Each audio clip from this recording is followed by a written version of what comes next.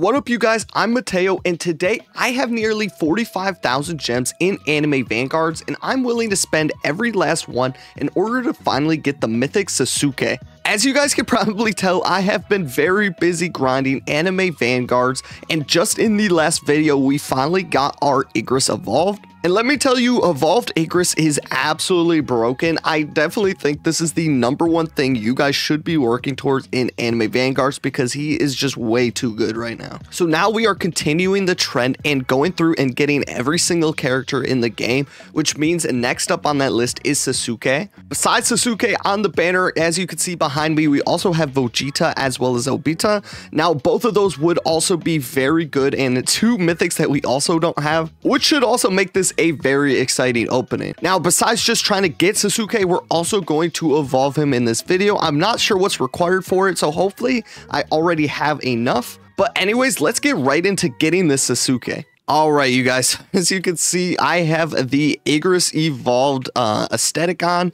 It is looking pretty sick. I might honestly turn it off just for this video because it takes up so much space, this like red hair thing that's sticking up out of the helmet. So we're going to go ahead and unequip the aesthetic and just rock this ugly outfit we got. Now, as you guys can see on the banner here, we have Obita, Vegeta, and then Sosuke in the middle, which means that Vegeta and Obita are both the 20% and then Sosuke is the 51%. So we have a much higher chance to get Sosuke from this opening. Let's actually go check out how many of these essences we have. Okay, so we have a ton. I think we should be fine to be able to evolve Sosuke if we do get him in this video. I think the only thing we'll probably have to do is go grind a few legend stages to be able to get all of the items.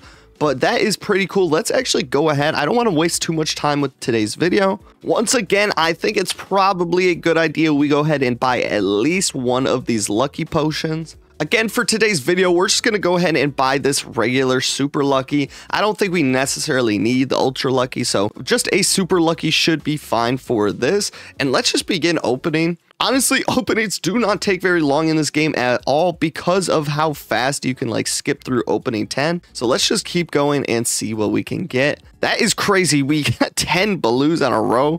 Now, another thing that would be really sick if we finally got a shiny mythic. We have not gotten a single shiny mythic yet in this game, so it would be really nice if we could go ahead and do that. And honestly, it would be a very good one to get any of these three in the shiny version, so I would not be complaining about that. We definitely need to be putting to use that shiny Super Hunter Game Pass that we bought because it was quite expensive for not being able to get a single shiny yet, so that is kind of disappointing. Either way, we just need one of these three mythics and I will be happy. So it looks like we are out of unit space, so I guess that means we are full on pretty much just all legendaries and stuff. All right, so I went ahead and sold a bunch of stuff. Let's keep summoning and see if we can get anything good. We have not gotten anything yet, so that's never a good sign, but maybe that means the luck is building. We are at 276 on our mythic pity, so we're gonna get at least one mythic in this video. I just hope we can at least get Sosuke.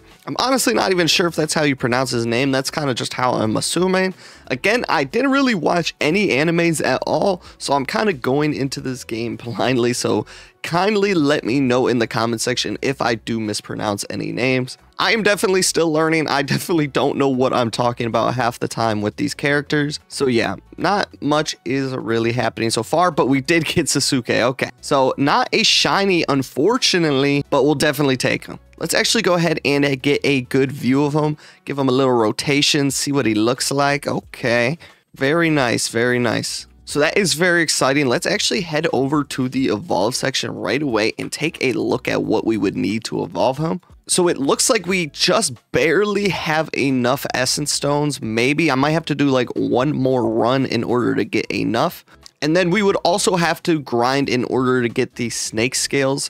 So let's actually take a look at what you get as a bonus for evolving him. So what you get is a 25% base damage increase, which is really good, as well as that you get another move in general, which is called Chidori Strike, and then one new passive. So if we actually click here on the unit passive, we can see what that is. So all attack inflicts stun on enemies, deals 50% more damage to stunned enemies. So what Sosuke does is stuns the enemies, and then his ability also allows him to deal an additional 50% more damage to those enemies that are stunned. I'm not gonna lie to you guys, this actually sounds like it's really good. I don't think I have any current stun enemies that are in my lineup, so this might be very good for some of those harder level missions. All right, so the snake scales are here in the Sand Village in Act 2.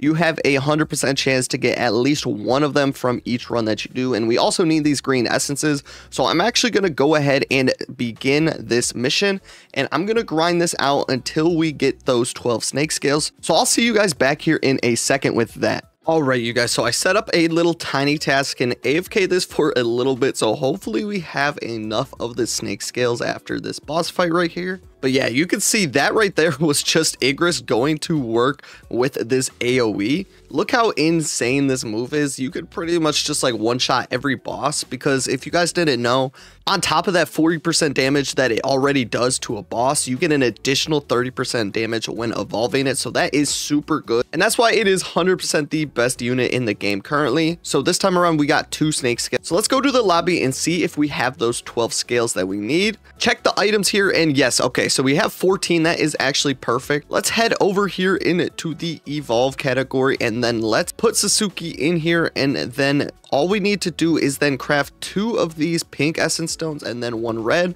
So really quickly I will do that. Let's craft 1 red and then 2 pinks. Super easy. Now we can go ahead and evolve Sosuke here and get that awesome new stun ability. We have everything. Let's go ahead and do it and see what we can get. So we get those stat chips every time we evolve a mythic, so that's really good. Another feature they added is that you do keep your lucky potion as long as you are not in the lobby, so that is really good so that you don't have to waste it. I'm going to go ahead and then unequip all and then equip just Sosuke. Let's see how much it actually takes in order to feed her to get her to level 50. So it only took about 300 of these crystals, and we have another 400 left, so we are definitely chilling on food. So let's take our Igris as well as our money unit into the game, and let's see how she actually performs. So I'm actually going to take this lineup into the half-hourly challenge and see if we can beat it with just this lineup right here. Sosuke is actually a very cheap unit as well. I'm not sure anything else about her. I haven't even used her in-game yet. So me using her in-game right now, evolved, is the first time ever. So we're going to turn around here in the Sand Village. I'm just going to go ahead and build up my money, and then we're going to place her and see how she does. Now, off the bat, she has a very low range, so that is something to keep in mind. So we're going to place one of her back here and see how she does. It looks like she does a multi-hit move, and right off the bat, she has a 1.1k damage, a 5.8 SPA, as well as a 16.6 range. So the range itself is really bad, but besides that, really what we're looking for here is to see how she performs with her stun abilities, because we're going to see if she is a decent stunner. So right off the bat, you can see she does do a little bit of stun, and I'm not sure, it doesn't really like stun them for very long. So if I go really closely here, you could see that when she actually does stun the enemies, the stun is like very little, and that time it didn't even stun them at all. So not too sure about this character just yet. All right, you guys, so we're going to take Sosuke here into one of the Paragon levels on Namak and see how she performs in sort of a difficult terrain here. We're going to try to use her as a sort of stun character, so she should be pretty decent here. Let's actually equip regen modifier. Let's do regen again. Let's actually do thrice, because thrice is really good for getting the takedowns. Regen. Let's do regen again. Thrice is probably good. Regen. I definitely think regen is the easiest of them, so I'm definitely picking regen over any other options we get currently. But yeah, let's get going. We are going to have a little bit of a difficult time here, but we should be fine since we do have a evolved Sosuke. So right off the bat, we are going to place our Igris, because Igris is going to be doing a monumental amount of damage, which is going to be needed, because as you can see, this guy right here has 1.5k health already off the bat, which is pretty insane. So let's go ahead and make sure everything is upgraded. And then off the bat, we are going to place Sosuke like right, let's place her right here, because she is going to be a stun unit, so she's going to be very good like right here in order to stun the enemies so that my Igris can take them out.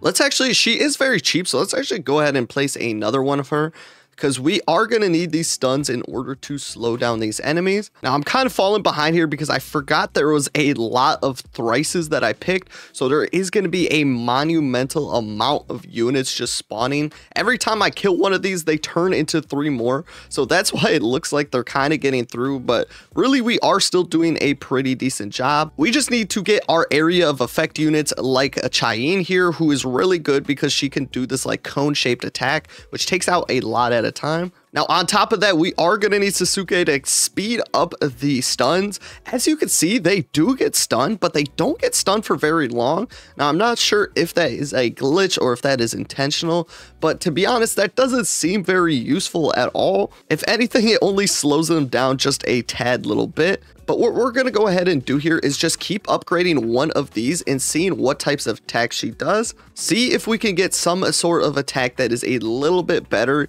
and can actually slow down multiple of these units at a time.